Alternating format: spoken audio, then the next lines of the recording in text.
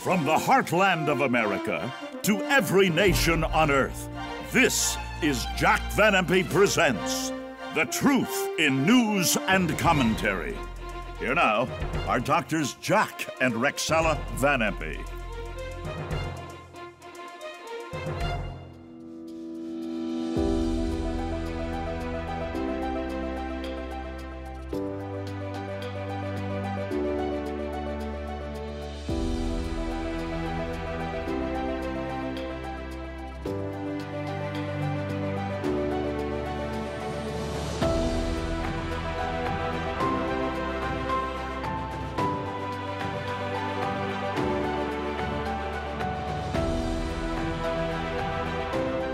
Hello and welcome to Jack Van Impe Presents.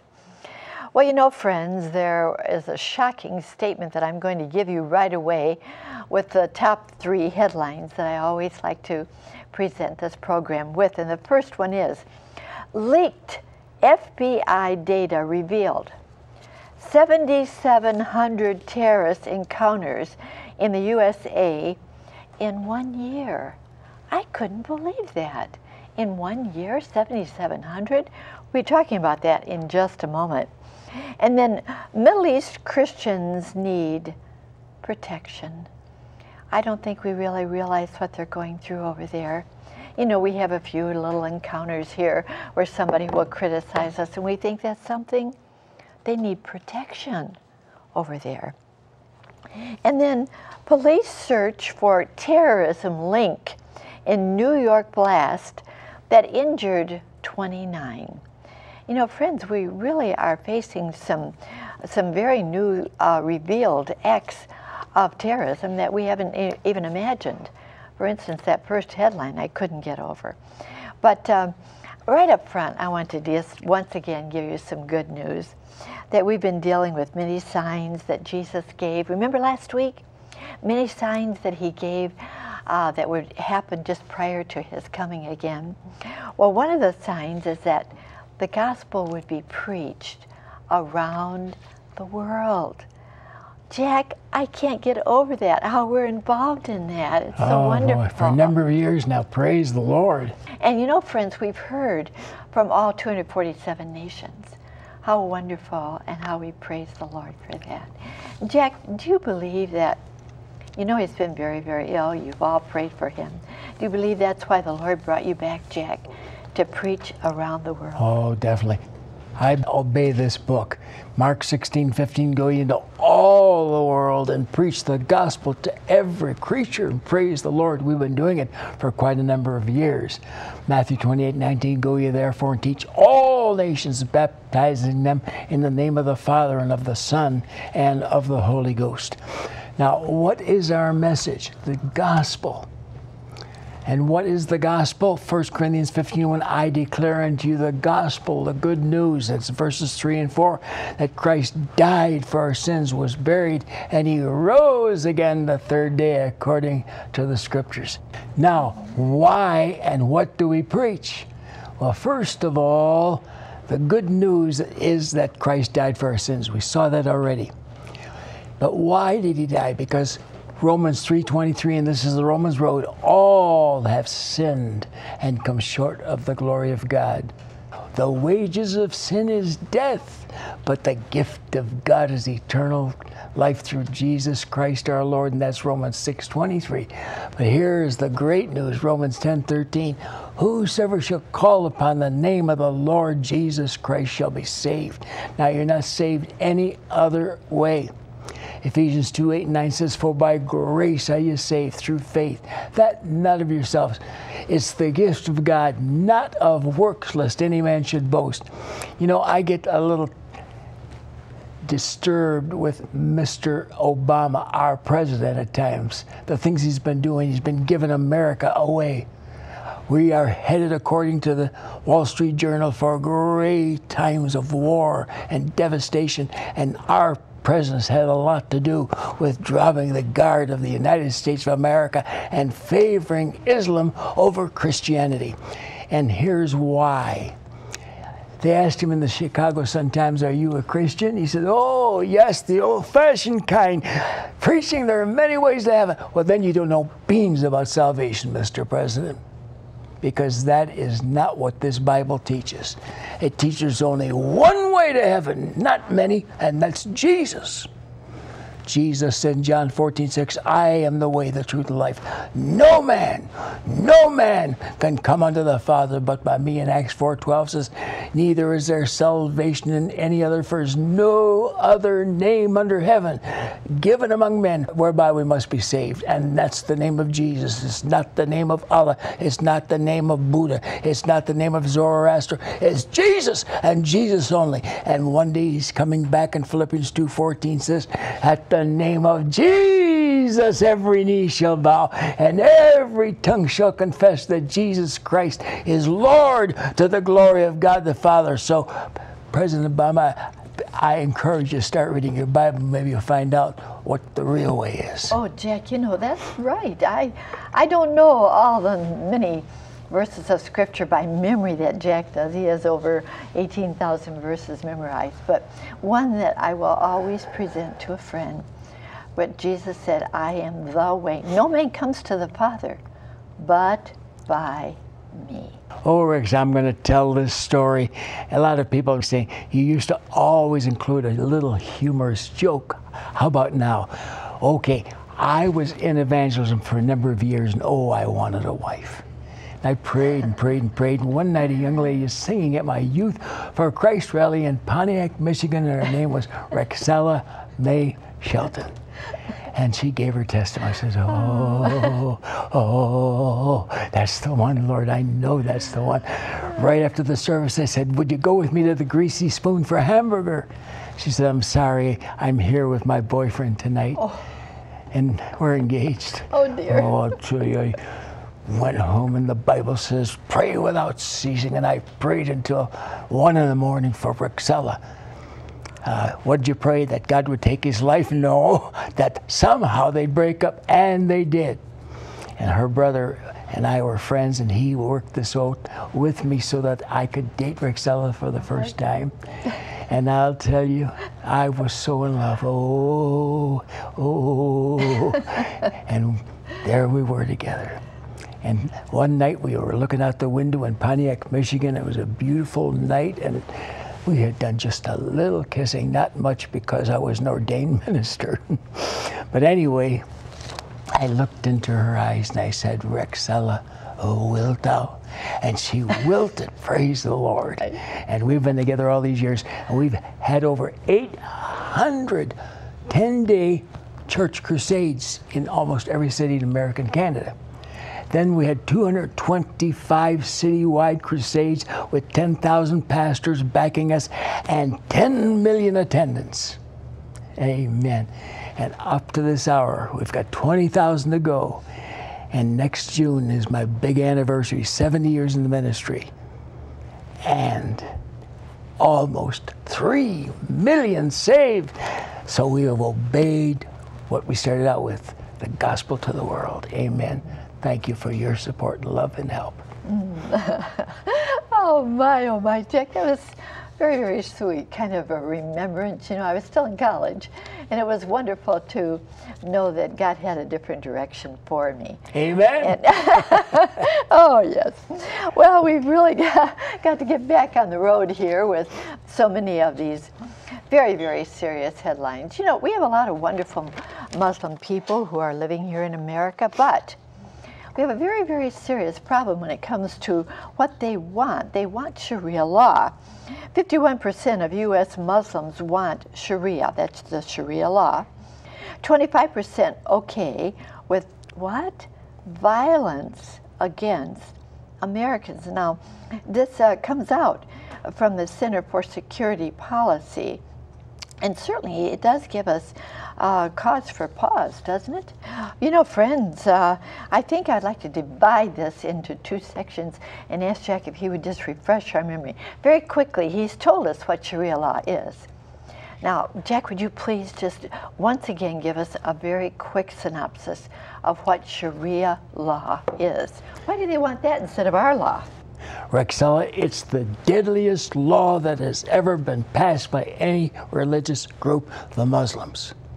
Now, when we get into our 10 Commandments, and that's Exodus 20, beginning of verse 15, says, thou shalt not kill, thou shalt not commit adultery, thou shalt not steal, thou shalt not bear false witness, lie, and thou shalt not covet your neighbor's house or his wife.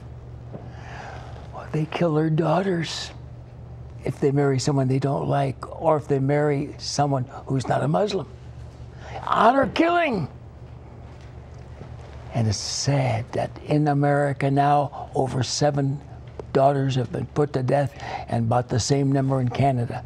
And we can't put them in jail because that's their law. It's the honorable thing. Secondly, they kill all homosexuals. Rexella, can you just quickly read what it says about the homosexuals there? All right, I'd like to have that on the screen because it's very important. Islam's jihad against homosexuals. Absolutely, not only kill your daughters if she has premarital sex, but they're against homosexuals. Look at this one.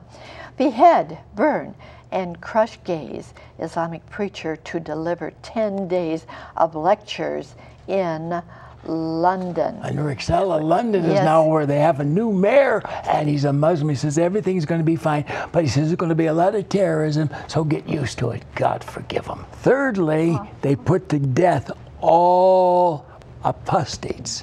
An apostate is one who says a word against Allah, the Quran, or Muhammad. Imagine. And guess what? They have killed millions.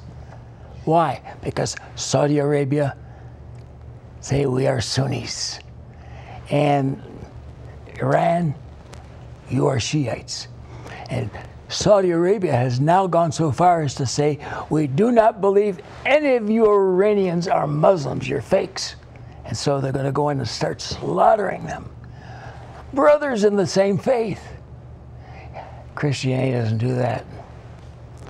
In 1 John 3:16 it says, hereby perceive we the love of God, because God laid down his life for us, but we ought to lay down our lives for our brothers and sisters in Christ. Boy, what a difference. That's like John 3:16, God so loved the world. But fourthly, they kill all Christians. And since the Crusades in the 800s, 300 million Christians have been beheaded and raped and slaughtered and hanged from meat hooks and all the rest. 300 million. Jack, and you know that 300 million, it's continuing now. How often have I said and shared with you that Christians are in danger around the world?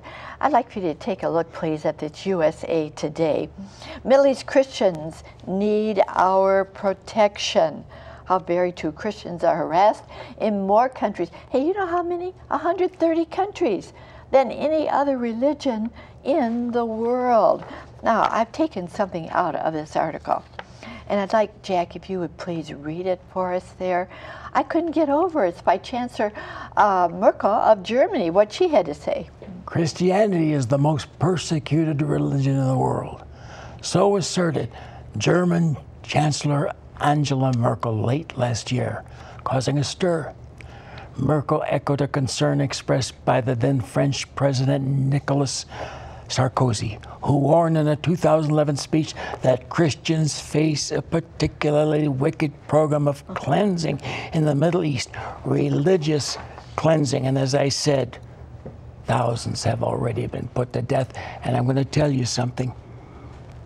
It's going to get real bad, because even the new man who heads up the government of Holland and England, and where this thing is really growing in England, in camps of Sharia followings, very, very plainly said, all you people in England better get used to this, because terrorism is coming. And when we just had our last debate, Hillary said we're going to even do what we can for the Muslim people. Well, if your head's taken off and thousands of Americans are killed and they're telling us they're getting ready, the Wall Street Journal has been warning us that the bombs are coming and is coming from Russia and China and Islam, we better have the right person protecting our people and protecting our lives. Think twice when you vote. Oh, Jack, oh my. Well, you know, that first article that I read, it said 51% of the Muslims want Sharia law. Well, he's just explained what Sharia law really is. And then the second part of that, 25% say violence against Americans. Okay, I would like for you to see, please, the next few headlines pertaining to that violence against America. Alexa Musk address, may the Muslims wage war on America. Well, that was in a recent address there by a Palestinian. We must shoot any American carrying arms outside the United States. At least 10 killed after gunman targets American university in Afghanistan. You're not safe in any country, no matter where you go. And then, like killing a chicken, trauma expert on mission to record ISIS horror stories. You know what? I just want to say something here before I go on. They're talking about killing women, and you know what? When they refer to those chickens, killing children. I can't believe it, how anyone could compare women and children. Let's go on. I have one more headline I'd like for you to see here, please. Leaked FBI data reveal 7,700 terrorist encounters. Where? Right here in the USA in 1 year. Border states most targeted. Oh my, oh 7,700. They're waiting in every major state now. God, spare America. God, help us. So, you know, actually, Jack, they are targeting Americans right now. And they say it's all right. Yeah, they say it's okay with us. That's 25% of the Muslims. They're not talking about Sharia law. He's talking about getting rid of Americans. My, oh my. Well, you know, we're going to be going to something that's very, very good in just a moment, because someone is coming on the scene and they're going to stop everything. You know who that someone is? Our wonderful Savior. He is coming back. Now, you know, friends, I was very, very sad to read to you on one of our past programs something about what happened to a priest in France. Well, you know, the persecution of Christians is around the world. The French church attack, priest's throat slit in hostage-taking near Rouen. And then going on, oh, you know what this president is doing? The Gitmo Exodus. He's letting all of those that were there as terrorists, he's releasing them. And he's saying, now don't do it again, but we know that they're going back to try and do this. Correct. Some of the ones that were released before are now back killing everybody around the world. And then I must go on here, Jack. The liberal threat to democracy. Hillary Clinton offers more of the same. And that is the scariest thing of all. Hey, you know, she's saying we're on the right road. Oh, Hillary, I don't think so. I don't think we're on the right road. And then here's someone. London's Muslim mayor tells New York and London to get used to what? Terrorism. And, you know, he kind of made a little bit of a joke out of it, but truly it is happening. And then here we are with this last headline. Congress to recess without gun bill. Now, you know, they're trying also to say we don't need to have guns in homes. But, you know, Jack, this is so important. Christians are being killed. They're saying take the guns away for protection and so forth. I'm going to tell you, some people, something. And I hate to see it come.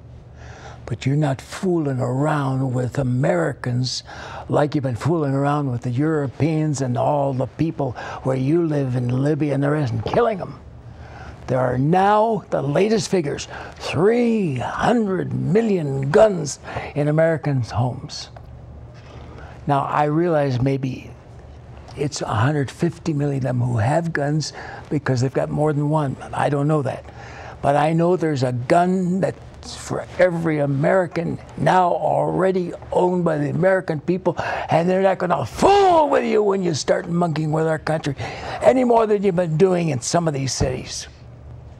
God forgive you.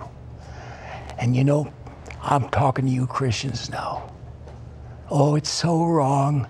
It is not wrong to defend yourself. Thou shalt not kill. Yes, Exodus 20:13. Turn the page. He that smites a man shall be put to death.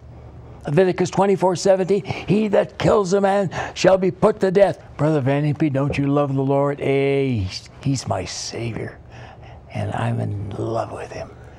Well, don't you trust that he can keep you and protect you? Yes, but he's got another plan. And it's not the one that President Obama and Hillary have.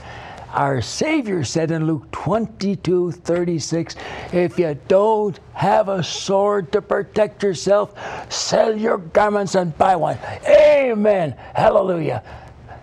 Let's protect our families. Let's get ready. Oh, yes, Jack. We need to get ready. And you know, we need to get ready for something else, too. Something, I mentioned it already in the program, for the coming of the Lord. Jack, isn't that going to be a wonderful, I can't even put into words the event of when Christ returns. Let me talk about the rapture as we close. Absolutely. I've got a whole pile here, but we're going to go for 4 weeks. I just laid so much aside, but listen to me. I felt the Spirit of God on me. Now, if you are a Christian, you don't have to worry about the future, because these are the signs Jesus said would happen just before his return. And before they could happen, Israel would have to be a nation, as I said last week, and they'd have to be in control of Jerusalem. And for 2,000 years, they weren't until 1948 and 1967. And he said, when you see all these things connected with Israel being a nation and Jerusalem being in the hands of the Jews, that's when I'm coming. You better get ready. And here's the good news. You don't have to worry about what goes on, the bombs and all the rest. Why? Revelation 3:10, I will keep you from, not through, preservation, out of. That's the Greek word. How does he keep us out of it? One chapter up, 4:1. Come up hither. And then we go up in the twinkling of an eye. 1 Corinthians 15:52. The Lord himself shall descend from heaven with a shout, with the voice of the archangel, with the trumpet of God, and the dead in Christ shall rise first. Then we which are alive and remain shall be caught up together with them, with the dead, to meet the Lord in the air, and so shall we ever be with the Lord. We're not going to die during the tribulation hour. We're coming back for life. And then 7 years later, we return with Jesus. And he sets up his kingdom in the New Jerusalem on earth. Philippians 2:10.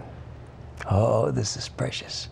At the name of Jesus, every knee shall bow and every tongue shall confess that Jesus Christ is Lord. Amen. To the glory of God the Father. He's coming soon. Get ready. Jack, can you imagine on earth every tongue confessing that Jesus is Lord? Jesus only. Jesus, absolutely. Have you confessed that Jesus is Lord and you've accepted him in your heart? No matter what you've done, the Lord died for you. He'll cleanse you. He'll make you his child. You'll have peace in a troubled world right now. As Jack prays this prayer, will you please ask the Lord to come into your heart? Jack, pray that wonderful prayer of salvation. Oh, listen, there's so many false Christ and false prophets in the churches today, even Bible preaching churches, and they're not telling you the truth. But it's closing time, and Jesus may come at any moment. He's going to come before all these tragic things happen. So get saved now. Whosoever shall call on the name of the Lord Jesus, no other name, shall be saved. Jesus, thank you for the cross. Thank you for that precious blood that flowed from your wounds to wash away every sin I've ever committed. And now, Lord Jesus, I come trusting you for eternal life. I want to be with you, Jesus. Come into my heart. Save me now. I pray this in your holy name, Jesus. Amen. Amen. I'll never forget when I prayed that prayer. Oh, what a precious moment it was when the Lord came into my heart and saved me. Now let me know. There's my address. I'll send you this little booklet absolutely free. First Steps in a New Direction. How good it is to walk with the Lord in this day. If you would love to have a DVD, Hearing the Truth or Is It a Lie, and my gift with it, The War on Truth, just hear what Chuck Oman has to say. Chuck? Thank you, Rexella. Oh, my friend, to order, have your credit card ready and call toll-free 24 hours a day, 1-800-JVI 7777.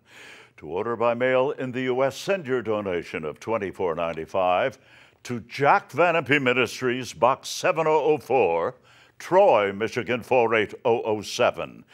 In Canada, send your donation of $24.95 to Jack Van Impe Ministries of Canada, Box 1717, Postal Station A, Windsor, Ontario, NINA 6Y1. Now, once again, here's Rexella. Thank you so very much, Chuck, and I do want to emphasize, don't put off getting this wonderful offer. You know, I really, really love the wonderful verse in the Bible that says, train up a child in the way he should go. When he's old, he'll not depart from it. Listen to this one. Bring up a child in the way he should go, but be sure you go that way too. How very true that is. We need to be living for the Lord. Look forward to being your home again next week, and until then, remember, God cares for you. So do we so very much. Bye-bye.